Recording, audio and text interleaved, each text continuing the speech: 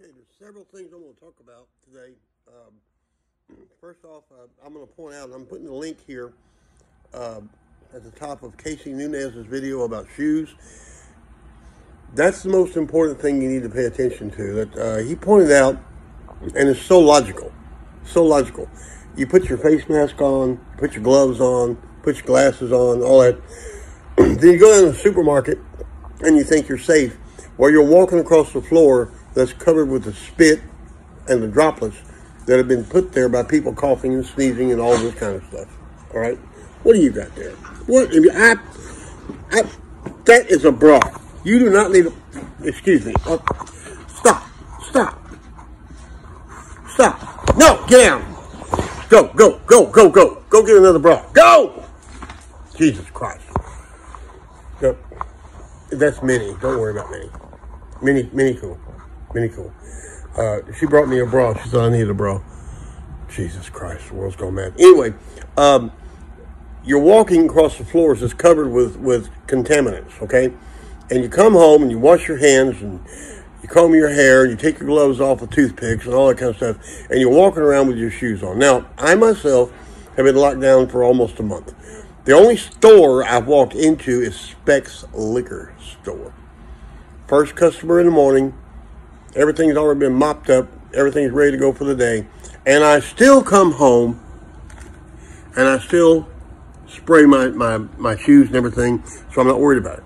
But most people don't do that. Most people don't do that. So when you go in a store, be aware you're walking through the virus that's on the bottom of your shoes. Okay? Just be aware. There are several levels of this thing, and this is not... The second thing I'm going to talk about is conspiracy theories. Excuse me. The butcher shop has gone a new angle, and there are some people that don't agree with it, but I'm just going to lay it on you. I'm going to lay it on you. All these conspiracy theories, there's some stuff going on out there. There's some stuff going on. But I heard one conspiracy theory today that there's, I don't know if I got the numbers right, 85,000 satellites with microwave G5 potential up there in space that's going to microwave and cook every one of us at their discretion and everything. Okay. But they don't produce, when you hear these things, all you hear is the dark web. The dark web. It's out there. And it's buying and selling little girls. And it's putting satellites in space and all this. Don't believe that. Believe what you know to be true. I got into a hiff the other night on radio, and I'm obviously going to get more hiffs as time goes by, when outrageous comments came up, and all I was saying was, I came on, and I'm going with the theory that we have to be responsible to our neighbors. I don't care what's happening in New York City. I mean, I care. I have empathy for the people that are suffering, but that doesn't affect me in Bell County, Texas. What affects me here is my neighborhood. That we've got to pact together now to keep this virus out of the neighborhood. That's the pact. Keep the virus out of the neighborhood. If we can do that much, we've done our part to keep our community safe. Simple as that. I can't help New York City. I can't help San Antonio. Okay? But we got to do our part for our people. And if everybody will do that, and I've done some checking, and this is not a conspiracy theory. This is me making personal phone calls to talking to people in Denver, talking to people in Brigham City, Utah, talking to people around. How bad is it? What's really going on? And I'm getting pictures from Brigham, showing one of my nephews standing in front of a full grocery store. A full grocery. Wondering why that area is not running out of toilet paper. Because Procter & Gamble makes toilet paper in Brigham City, Utah. Okay. There are going to be large groups of people, and you're going to see spikes in this thing. New York, where people live shoulder to shoulder.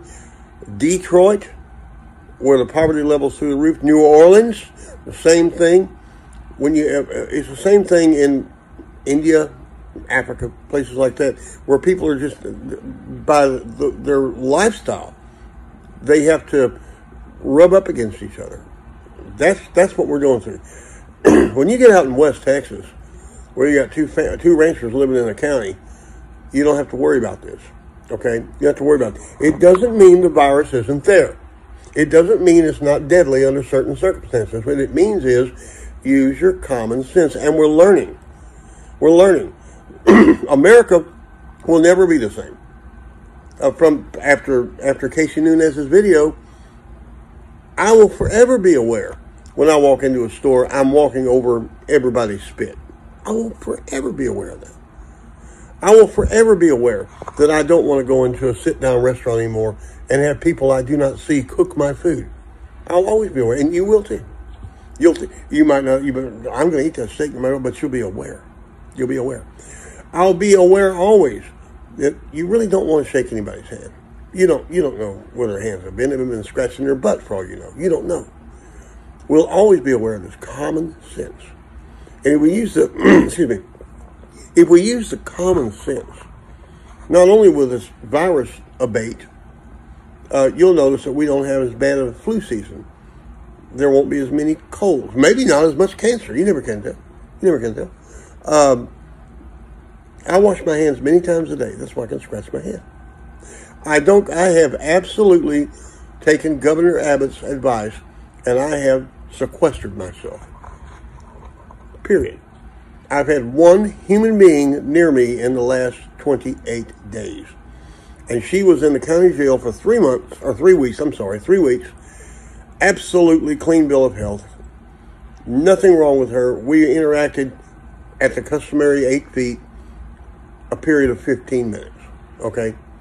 Other than that, the only person that's here, if you can call it a person, is my dog. And my dog is corona-free. All right? So you've got to take these things. Now, let's get back to these conspiracy theories. The butcher shop is making a right turn. I've talked to a lot of the members, and they agree with me. And like I said, I'm going to get in a huge argument, and there's going to be a lot of ad hominem attacks, and we're going to get into that too. It's going to be a good video. You're going to love this. I don't buy into the dark web. I don't buy into the Illuminati. I don't buy into the New World Order. I don't buy into any of that. I think it's fun to play with, when times are good.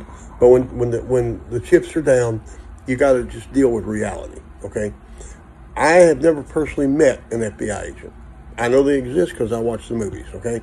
I've never met one, right? Are there people out there planning big plans? Yeah.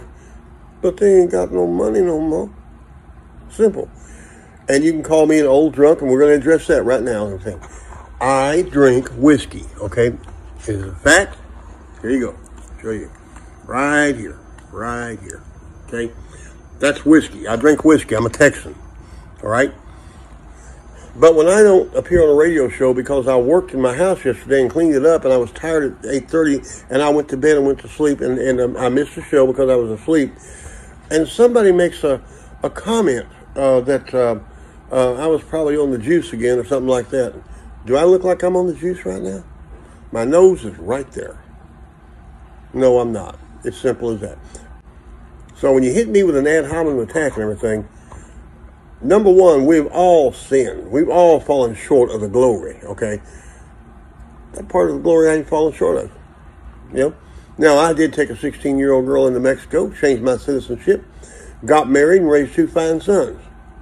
Bet you ain't mad. Okay? But this is some serious business, and we're all learning. The shoe thing, I kind of thought about that, but until Casey pointed to it like that, I said, wait, this is serious business. And so I sprayed my bottom of my shoes with sanitizer. Now, there wasn't nothing there. Hadn't been in the store in, it's been 7, 8, 9 days now. So I'm probably safe. Okay? But I did, when I learn something like that, I take it to heart. I take it to heart.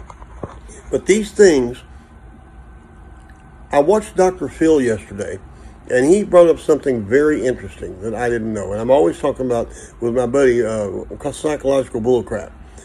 Well, I learned some yesterday. Fight or flight is supposed to last about 3 to 5 seconds.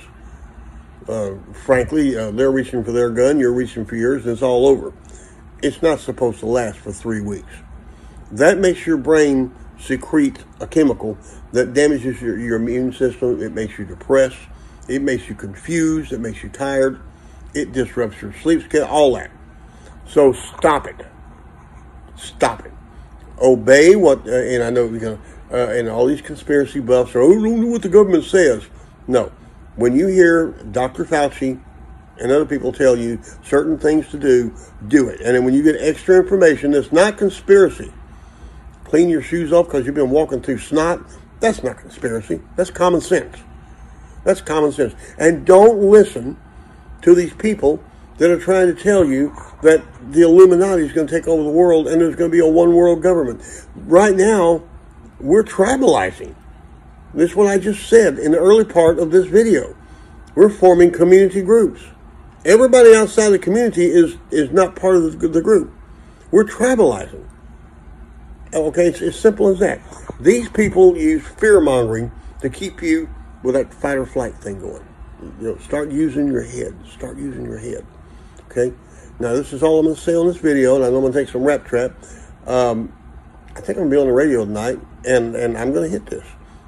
I'm going to hit this because I think that, just like Franklin Roosevelt said, the only thing we've got to fear is fear itself.